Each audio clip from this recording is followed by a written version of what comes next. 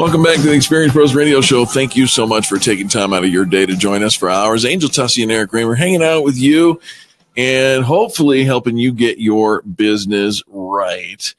Angel, you and I know that we started off our career together as trainers and consultants in the space of extreme customer service, and we realized that the employee is the first level of customer service, right? Sure. And I remember when we were training a director, a staff director of a staff call center, and this director, her strength was her weakness. She was really good at what she did, but she did it all. She did. And we tried to get her to release some of the things that she did and to, I remember she says, I know what you're trying to get me to do. You're trying to get me to delegate. And she stuttered on getting it out. It was that freaky for her. Well, it was really freaky. And I think for many of us, there's a lot of reasons. I mean, it's valid to be freaky. One, if you feel as if I delegate out all these experiences at work, will they need me? Will my role become irrelevant because I've delegated so much? That's a very real fear. Number two, nobody's going to do it the way that I do it. And so now am I going to be spending all my time correcting and fixing other people's mistakes? And when could have just been faster to do it myself, right? We've all kind of been there, right? Just faster to do it myself than giving it to somebody else. But the other side of the coin is you can get really frustrated. Just because you can do everything doesn't mean you are the one that should be doing everything. You're going to get burned out. You're going to feel dissatisfied. You're going to probably be really cranky with your coworkers because they're constantly interrupting your flow because you're the only one that can answer a question or, know how a certain piece of software or, the passcode is for something. And so much of what we do is in our heads. Right.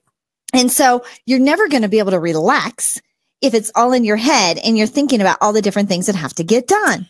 Jim Schlexler, who is the CEO of Inc. CEO Project, wrote an article that says, rather than thinking of delegation as a binary issue, either you delegate or you don't, consider what it might look like if there were a sliding scale to delegations. He suggests there are actually 5 levels of delegation in order to lead well.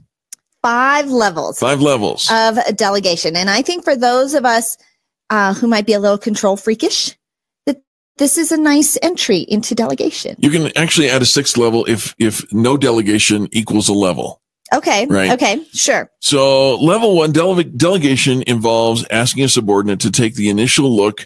And don't get hung up on the word subordinate. Somebody else, somebody other than you. Asking someone to take an initial look into an issue or a decision. The goal is for the employee to come to their manager and explain what they learned and what the potential decision options might be. The manager can then choose from those options and ultimately make the decision. Which means you could have made the decision. Right. You're very capable of making the decision, but you want to start to empower your team. Get some input. To make some decisions. Yep. And yes, to get some of their opinions as well and their input. I would imagine as that conversation unfolds, the subordinate, in this case, the employee, brings back their observations. There's a discussion that ensues, and that trains the employee for what the CEO or manager is looking for. Yeah. Let me give you my parameters and how I would have gotten to a decision. So it's just having them look into issues or look into decisions that need to be made to train them up. It's, they're not doing anything yet. They're just providing some feedback. Level 2 of the delegation takes a degree of autonomy a little bit further. Here is the employee researches the issue, makes a choice on the course of action.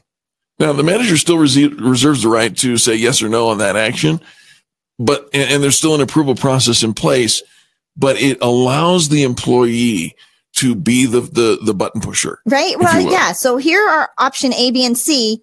And I think we should choose B because of these reasons. There you go. And so you're there. Whereas in level 1, here's option A, B, and C, and we discuss it. In level 2 of delegation, they pick one of the options. And the manager still has the role of the mentor. Yes. who can come in and approve or disapprove and give conversation as to why.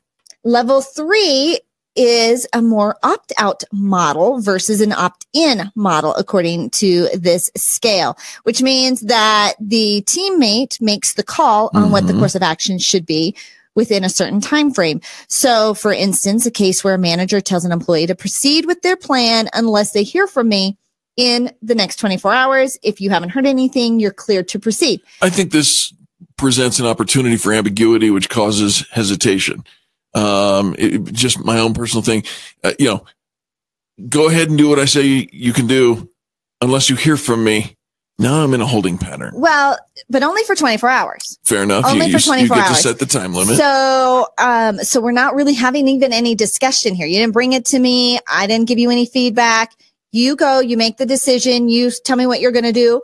And within 24 hours, if you don't hear from me, go ahead and do it, which means you're getting no input from me, no guidance, no direction. You're making the choice. You did the research. You're making the decision. And by 24 hours from now, you get to push the go button. Level 4 takes the degree of delegation up another notch by making the decision retrospective.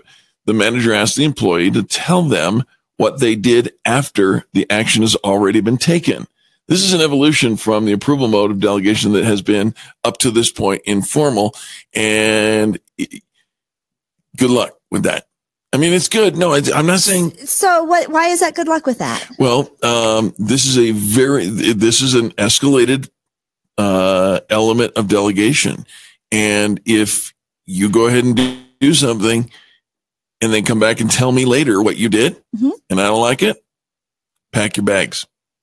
Okay, Eric, you completely misunderstand the exercise. Did I? Yes. Oh. Yes. Okay. Right? Because if you're going to delegate something to somebody, yeah, you're not going to have any interaction with them or approval process built into it. And you've given them the carte blanche to go forward in this delegation, and they do it differently than you would have done it. They make a mistake. This is a learning process. Okay. This is a training procedure of how we could do it different in the future. If you've got somebody that you're delegating a task to that you don't trust them to do it, don't delegate it to them. Okay. Take it down a notch. All right. And then level 5. Pack your bag. You never know. Pack your bag.